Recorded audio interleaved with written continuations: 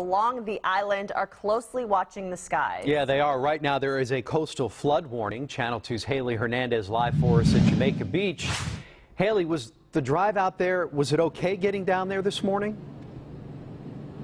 You know what? The commute is probably by far the worst part as of right now. Driving down here from Houston, roads are wet, they're slippery, and I've got to tell you that the wind is it's pretty strong. So anybody going south to the island or coming from here all the way up, going all the way up to Houston, it's going to be a messy commute this morning.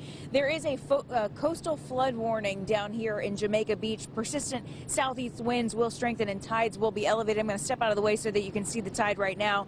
Tide levels are projected to increase 3 to 4 feet, hold near that level through the morning before slowly receding. Again, the coastal flood warning expected to end around noon. Now that means that flooding is imminent in this area, so coastal residents should be alert for rising water. Take all the precautions you need to take in order to prepare yourself for that. For Jamaica Beach, on the bay side, the lowest streets will likely become flooded and impassable. One last thing that I should add here is that the coastal flood warning is also saying that the Bolivar Ferry service may be dangerous this morning due to elevated tide levels and strong winds. So no matter what your form of transportation getting to work, it could be a messy commute. And reporting live from Jamaica Beach, I'm Haley Hernandez, KPRC Channel 2 News. All right.